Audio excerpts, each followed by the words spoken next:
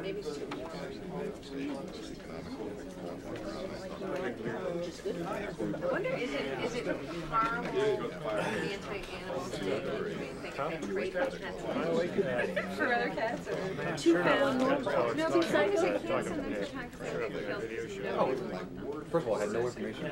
Well, I know that's what we said. I go, it's going to show up. It's going to tell us absolutely nothing. So we're going to spend the rest of the day trying to figure out. So I sent her an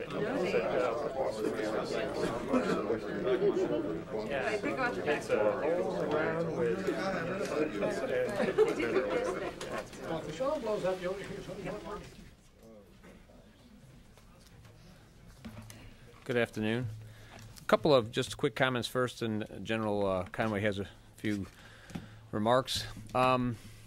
First, I think tomorrow we're hoping to be able to have one of our commanders from Iraq give you an update, as we did, I think, 2 weeks ago with General Vines. It may be our good friend Dave Rodriguez, Major General Rodriguez, who's out there, and we're hoping that's the case. It's often schedule determined, and often his schedule is a difficult thing to project, but we're hoping for that. Just an announcement.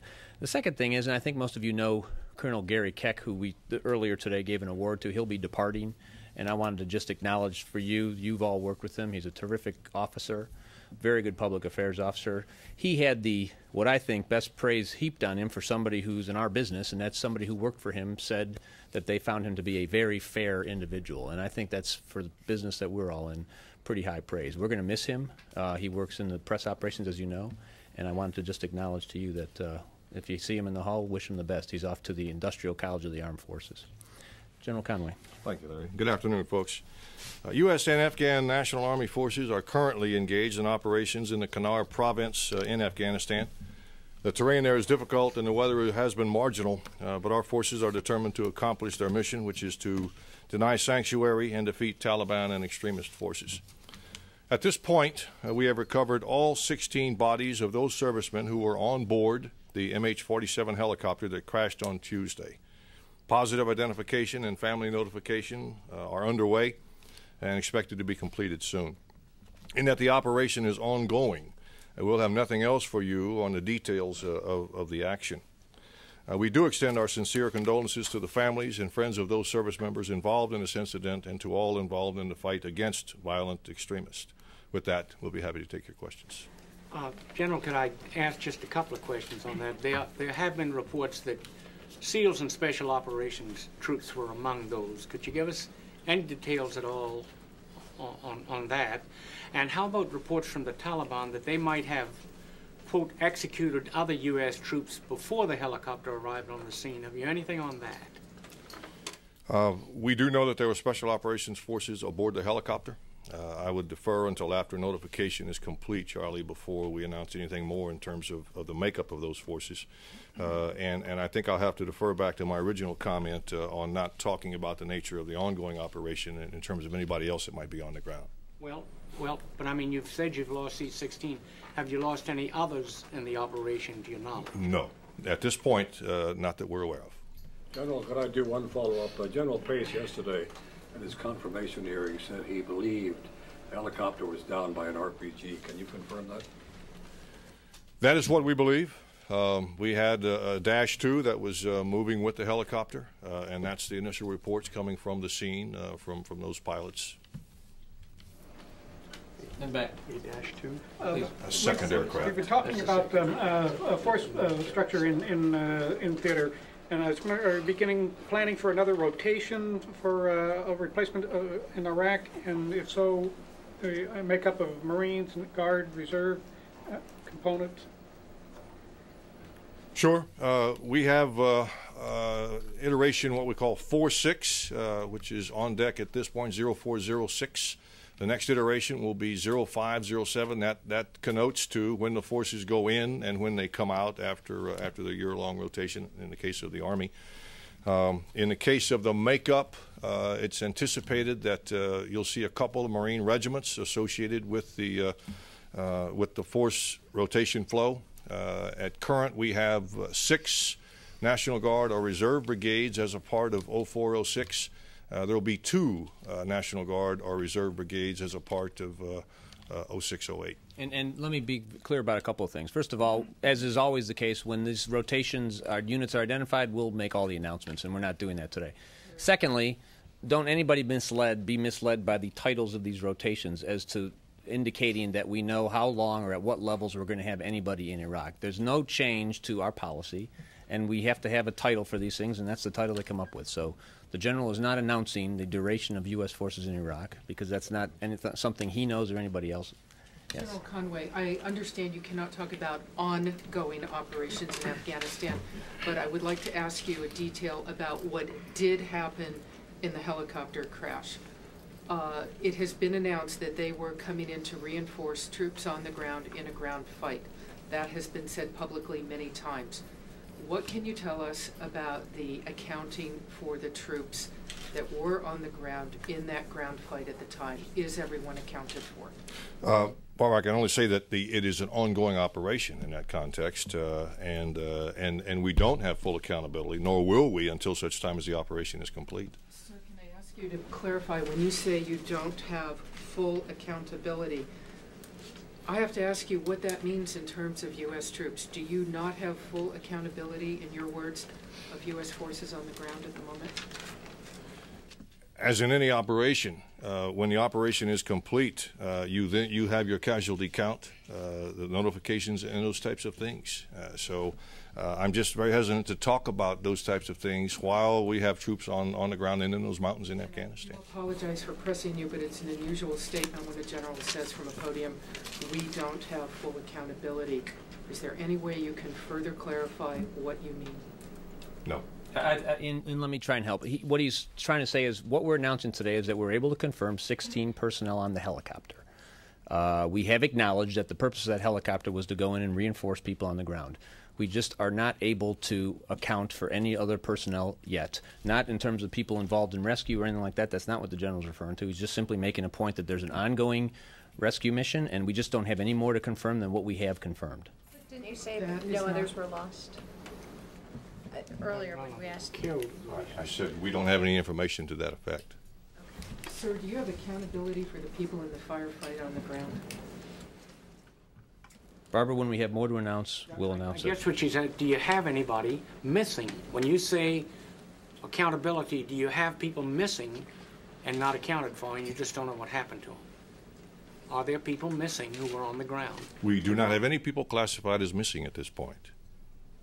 I think people can appreciate that it's a sensitive matter, and we're trying to be precise in how we talk and trying not to disrupt ongoing operations. And we're just not going to have any more for you on it. Yeah, Brian. Yeah, Larry, the President the other night, for the first time that I can remember, made an explicit call to the American people for sacrifice, to an appeal to people to sign up and become, sign up for the armed services.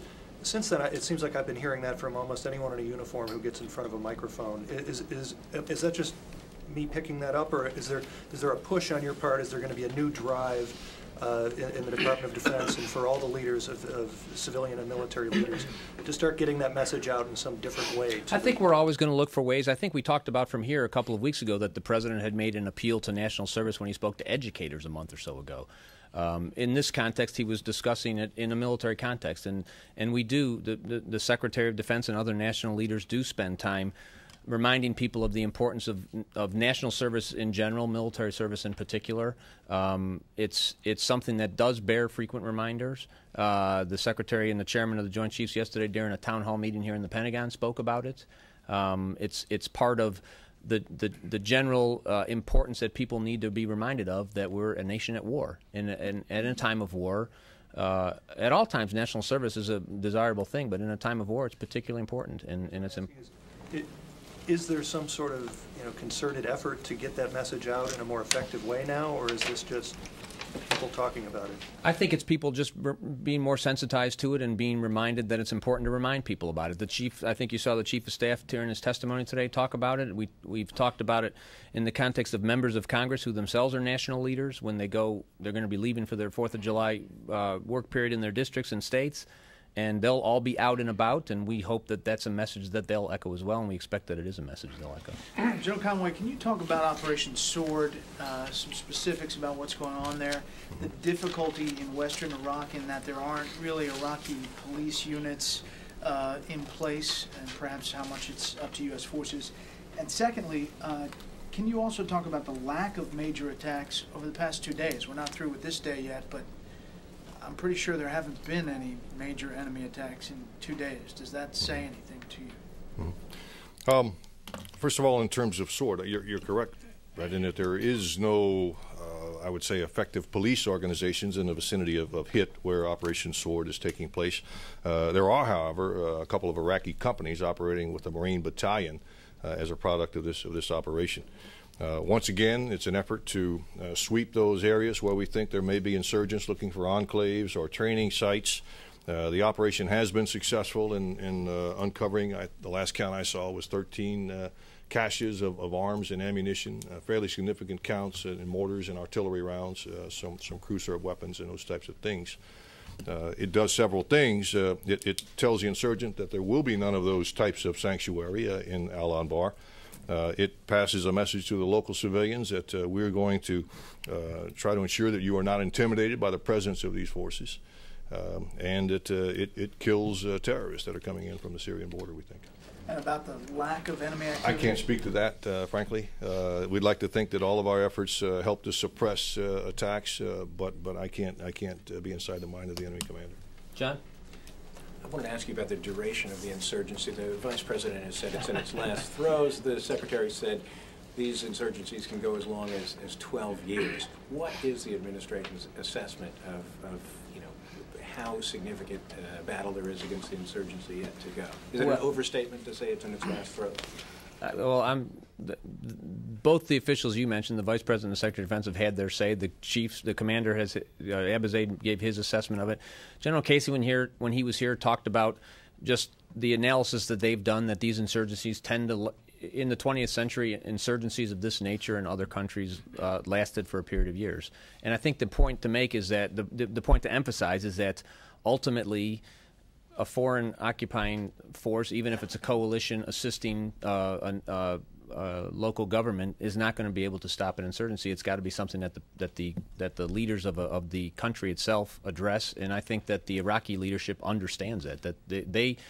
I think they're actually, if you hear the comments of Iraqi commanders, and there have been a lot in the public press just talking about their belief that they can stem this thing, and that's just going to be the way it has to be done. But I'm not going to sort of handicap it. There's no value in that. Just a matter of years as opposed to shorter term. Time will tell.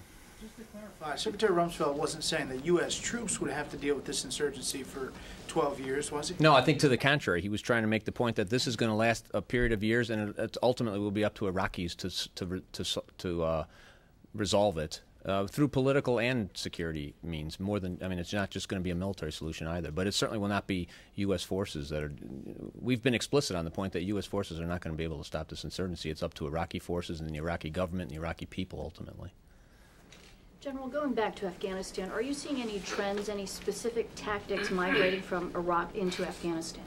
There is one that we see a little bit troubling, and that is the increased presence of IEDs.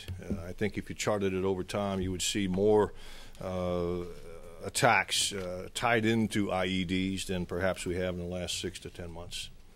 If I can just also go back to the previous question, the Secretary also wasn't saying the Iraqi insurgency will last 12 years. He was saying insurgencies last 2, 4, 6, 8, 10, 12 years. That's what he said. I noticed there's been more focus on the 12 than the 2, but he did say both. So fair point. Follow up on Jeannie. Oh, yes. Thank you. Are the IEDs, are they copycats, or do you see that there's some cross-pollination between the people in Iraq and Afghanistan? Some of both. If you want to build an IED, you can find out how to do so on a terrorist website. And so we think that it's a combination of both. They read the papers. I think they see how effective they are against our troops in some instances. And they're fairly. Relationship between the two? We don't see any of that. General, if you could take a step back and provide a little bit of context on Afghanistan, do you see the situation deteriorating? Is it deteriorating in particular in Kunar province? Could you give us a little bit of context for that? No, I would actually say the opposite. Our intelligence folks were predicting in January, in the middle of winter, that this heaviest of snowfalls in some time is going to melt and go away. That they will come out of the caves, and there will be a spring resurgence, if you will, leading up to the election that we see now in September. So all of this is along a very predictable path. Happening simultaneously, though, we see greater involvement on the part of the NATO forces. The International Security Force just in May took over sections of Afghanistan in the west. There are plans and provisions in place for them to further expand into other parts of the country. So no, I think it is following a predictable pattern. At the same time, we're building the capacity of the Afghan National Army and police force just as we are in Iraq. So I don't think there are much surprises, much in terms of surprises there that we can point to. Excuse me, do you plan to surge any troops in there? I know NATO is going to provide additional troops for the election. Does the United States plan to increase its presence like it did in the last election, perhaps send some airborne troops in there? That is a possibility. The commander is certainly alert to the requirement. As has happened in the past, I suspect if he comes in with such a request, the Secretary will certainly consider it. But at this point, it's too early to say. But I will note, to just kind of follow on your first question, but it's relevant to yours too, Charlie, and that is General Abizade at the testimony the other day acknowledged that his anticipation is that they're going to throw everything they can, meaning the bad guys, at the election in September. So it's just it's a window on his own thinking, but he has not. I mean, there will be additional forces available if he says he needs them. Going back to Iraq for a moment, General, if I may. I believe it was a former Iraqi general talking to a New York Times reporter some months ago who said if you dig in Iraq, you either find oil or you find weapons. And either Saddam Hussein was like I am in a hardware store and couldn't deny buying weapons, or this stuff is coming in from outside. Do you have any idea in these caches we find how many are indigenous or were there before and how many are coming in, say, from Iran or Syria? You know, I can't speak to contemporary results. I can tell you in my time there that it all appeared to be old stuff, that there were no new weapons coming in of some other nation's mark that appeared to be freshly oiled or just out of the Cosmoline. I suspect there are people in country that are doing that kind of analysis because it's extremely important, but I don't have the figures for you. General, on the helicopter again, are you concerned at all that this represents any type of resurgence of the Taliban as a fighting force there? I mean, does that concern you? No. This is the first helicopter that we've had shot down in Afghanistan. We've lost other helicopters and other people aboard helicopters due to the terrible nature of the flying conditions there. But indications are that it was an RPG, which is a pretty lucky shot, honestly, against a moving helicopter. There's no indication that there are more sophisticated air-to-ground systems, ground-to-air systems, excuse me, that are involved. So, no, I don't see it as an increased level of sophistication. General, is there any evidence that any of the 16 people aboard the helicopter survived the crash and were then killed? We don't think that.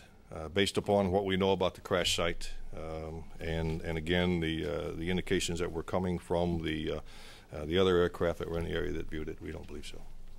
Thank you. General, there's been some concern expressed recently about the insurgency actually beginning to serve as a training ground for foreign fighters who learn these insurgent tactics, particularly in urban warfare in Iraq, and then will go home or go to other countries to commit acts of violence or participate in other wars in Africa or elsewhere in the Middle East. How much concern do you all have about that happening there? I think it's a logical conclusion if you look at the history of Afghanistan and what we saw come out of there. Our initial concerns, of course, are Afghanistan and Iraq. We realize that they are battles in the war on terrorism, not the war. But it is a concern, but there's not much we can do about it at this point in time. General, you spoke of the possibility of more troops, U.S. or NATO or both, for Afghanistan for the elections in September. Is there similar thought for the Constitution in Iraq in August for the elections later this fall? If you recall, during the previous election in Iraq, that is exactly what happened. Force structure went from a standard of somewhere in the vicinity of 140 up to about 160. And those troops then came out of the country. We're down to about 138 or so now. So it ebbs and flows depending upon the events. And again, the analysis on the ground is done by the commander. I certainly wouldn't rule it out. There looks to be a natural increase based on turnover at about the time of the election. So the commanders on scene will have to make an assessment. Are these numbers of troops sufficient, or do we need more? Or different kinds of troops, perhaps, based upon what they see will be the need. In the range, sir, of 160,000? No, I'm not putting a figure on it at all. In terms of what that rotation will look like, it will go above 140 for purposes of the turnover that we see in the theater. But I would not put a figure on it at this point. Back to the helicopter crash. Prior to the crash, can you talk at all about what the mission was there? It sounds like it may have been something significant. Were there any significant targets, or was it just a run-of-the-mill operation? If you look at the location of the operation, it's northeast of Jalalabad, up against the Pakistani border again, where we know there to be significant numbers of the terrorists and the Taliban. The mission, as I think I cited in this little preliminary, was to clear and deny. We had troops in contact, and this was a response force going to the aid of those troops. Any particular person or high-value target of any sort? That was not the nature of this operation. There was a report that the U.S. troops were responding to a distress call from some Afghans who were working with the U.S. forces. Is there any truth to that report? That doesn't match anything I've seen coming out of Central Command. Can I ask you about HIT and Haditha? By my count, this is at least the third time that forces have gone in there. There was last October, and they dropped the police station in HIT, and then they did a massacre in the Haditha station. And it's also my understanding that this operation, it's been a cordon and knock rather than the more forceful cordon and search. And I'm looking at all of this against the backdrop of, are there enough troops there? And there's been this water balloon metaphor described, or perhaps it's a simile, described where you sort of step on one part and they squeeze out the side. And I'm wondering if the fact that there have been no gun battles in HIT with this operation means that they've just moved on again, and what that means for the troop numbers out there. Well, I would apply somewhat the same disclaimer to Operation Sword as we've talked about in the mountains of Afghanistan, and the operation is still ongoing. But I would also make a distinction between just the presence of American troops in the region, Marines who are patrolling the Al Anbar and have area responsibility for HIT and Haditha. We were there frequently, and they still are.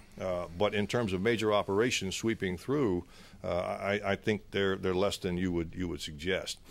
In terms of the cordon and knock, I mean, I think where we have Iraqis with us, and in this case we do, that's the preferred method, and that's very effective. We're getting tremendously increasing numbers of tips and intelligence, human intelligence, which is exactly the type of thing that you need in an insurgency. All of that very much benefits the efforts of the folks in the Al Anbar. Is that then a change perhaps in tactics in HIT and Haditha, rather than going in hard, going in soft and trying to win hearts and minds? Well, I think it depends upon the situation on the ground. If you recall, in a couple of the other operations that did take place out there, the engaging force was taken under fire by a force that then stayed to fight. This is a little different in this instance, as I read the reports. Larry, with regard to the controversy over the use of medical information in interrogations in Guantanamo, can you clarify, is it department policy that information provided by detainees to their medical caregivers can be routinely shared with interrogators when devising strategies and tactics for those specific detainees? Well, I think we've briefed on this extensively, and there's a transcript available if you haven't had a chance to look at it, but we have medical professionals down there that are there for the purposes of treating the detainees, and you know, they've described what they do, which is medical care as you would understand it. It is not uncommon to use behavioral science specialists, people that are known to have sort of an expertise in the kinds of things. I wouldn't want to use this term to make the direct comparison, but others have, profiling, so that as you understand what an individual is like, you might be able to affect the approaches that the interrogators would take on him. It's quite a different thing from saying we're using information out of his medical record. That's not really what, as I understand it, and as I said, we've briefed this, so if we can maybe provide you some additional information, but it's more of a generic use of the specialty than it is specific knowledge of an individual's medical records. Actually, it's both. But the New England Journal article and its author specifically alleged that sort of normally private medical information is funneled into that process. And my question was whether that is allowable under DoD policy. Well, I don't want to speak to it in terms of what DoD policy is. What it is a matter of what the medical professionals at Guantanamo assisting the interrogators might be necessary. Remember, we are talking about people who are known or suspected terrorists. So there is a well-respected and well-regarded, and it's been observed by a lot of people, care that's being provided to these terrorists, and they are terrorists by our assessment. On the other hand, there may be information that can be gleaned from the knowledge of who these people are that can help, or the knowledge of how these people are behaving that can help the interrogators. And we try and walk that line, and we try and be careful about it. But we are talking about people like UBL's bodyguards, like somebody who would have been on an airplane on 9/11, and the balance that we strike will be toward getting more intelligence and stopping future attacks on the United States. And that's the balance that we're working on. There is no handbook on how to do this. It's never been done before. So we're trying to be very careful about it. I think we've now had over 200 members of Congress who have observed what's going on in Guantanamo. They've observed interrogations. They've observed the medical facilities. We, as a matter of routine, try and provide exposure to the way that the medical treatments are being conducted down in Guantanamo when members of Congress go down there. There's an awful lot of oversight, but there is not a textbook on how to do this, and we're being very careful with the objective of gaining intelligence to stop Americans from being killed. And that's the balance we need to strike. General Conway, what is the current status of the attempt to capture Osama bin Laden and the rest of the Al-Qaeda leadership, and how does that fit into your overall priorities in terms of fighting the war on terrorism now? It's an ongoing and vital part of it. Can you give us any new information on where it stands? No. When we've got them, we'll let you know. A big picture question on Guantanamo for either of you, actually. Given the public relations problems you have in Muslim countries with the perception of Guantanamo, has there been any thought to utilize Muslim members of the military who have either been down in Guantanamo or who have served in the U.S. military to outreach to some Muslim communities in different nations, or even here in the U.S.? We've talked to a number of members who say they are underutilized. It's a fair question. I don't know the answer. I know that we have tried to through normal public diplomacy channels and regular diplomatic channels, tried to make sure that our coalition partners from Islamic countries, as well as Islamic countries generally, understand what's happening at Guantanamo, understand the great care that we take down there. There have been representatives of governments from Islamic countries in Guantanamo so they can see for themselves what's going on, representatives of countries who have nationals in Guantanamo have gone down there. So it's an interesting question. I don't know if we're doing that precise thing, and it's worth evaluating whether we are, but we are looking for ways to make sure that Islamic countries who have a particular concern about Guantanamo understand it. We have Islamic media, or I should say media from Arab countries that have gone down to Guantanamo. We may right now have Al Jazeera down there. I'm not sure, but they're doing a special on Guantanamo, and we're cooperating with that. We want very much for them to have the opportunity to observe operations down there. So we do look for ways to do that. Would that be a problem to tap into the Muslim members of the military, somehow singling them out to be outreach to Muslim communities? I don't know. You've posed the question, and now you're challenging your own question. I don't know. It's an interesting one. In general, whether it would be like racism to tap someone who's a Muslim and the member of the military. It's a matter of priorities, where they're most needed and best used. I will say that we have undertaken a program of bringing in more Muslim Americans as interpreters. We've asked ourselves the question, do people who are operating with an Army squad in Mosul need to have a top secret clearance, or can we operate with something less? And so we've opened up the opportunities there, I think, more, and we think that's going to be an effective program. What will transcend from that, I'm not sure. But as a general matter, we're very open to other ways that what's going on in Guantanamo can get more visibility, and we already believe it's quite transparent. We maybe have time for one or two more. Yeah, Matt. General Larry, is the evolving nature of the insurgency in Iraq, is their learning curve making it more difficult to fight the insurgents, or the insurgents getting more dangerous in terms of adapting their tactics and techniques to the U.S. response? It's kind of an interesting dynamic. We see increased use of suicide and VBIEDs, the thing that gives you the big blast and possibly causes more casualties, seems to be more media newsworthy, and believe me, they're very sensitive to that. We see that in everything that they're doing. At the same time, those types of blasts are having less effect on our troops. There's a great figure out there that shows that our return to duty rate, for every 10 soldiers or Marines that are hit, 7.5 are returning to duty.